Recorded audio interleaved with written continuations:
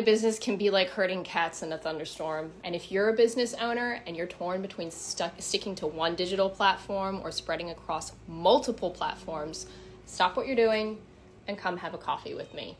I'm Clem. I'm here to simplify content and social media marketing for small businesses. If you're a B2B business and you're after straightforward, no frills advice, then you're in the right place. So one really crucial point we need to have a talk about. It's that risk of putting all of your eggs in one basket.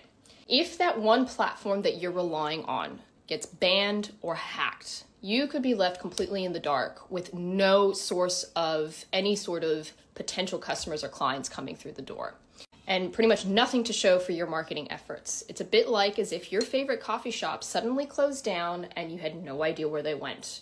Where would you go for all of your catch-ups? The heart of the matter isn't about juggling platforms, it's knowing where your audience loves to hang out. Think of it like this. You wouldn't be planning a catch-up with your best mates if you didn't know their favorite coffee spot, would you? It's the exact same thing when it comes to knowing who your audience is and where they like to hang out on social. For those solopreneurs, trying to be everywhere can be like a tired mom trying to chase a toddler that's on a sugar high. It's overwhelming, to say the least.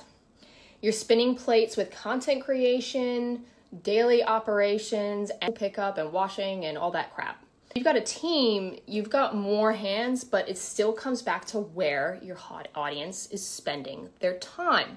So, how do you find out where your audience is and where they're hanging out? You got to talk to them.